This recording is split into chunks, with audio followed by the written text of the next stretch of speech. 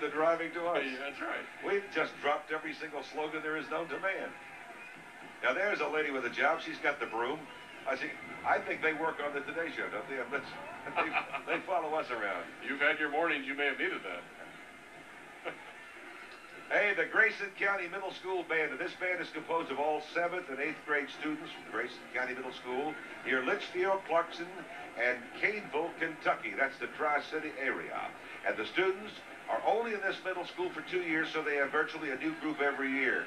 And that's important because we want you to know how skilled they are and how well they work together, even being together for such a short time. And they sold chocolate candies to finance their trip to the parade. And if they'll come by the booth after the show, any candies that they have left over, I'll give them 50 cents on the dollar. And I'll get them home. And you'll eat them right then, right there on the spot. I never met a chocolate bonbon I didn't like.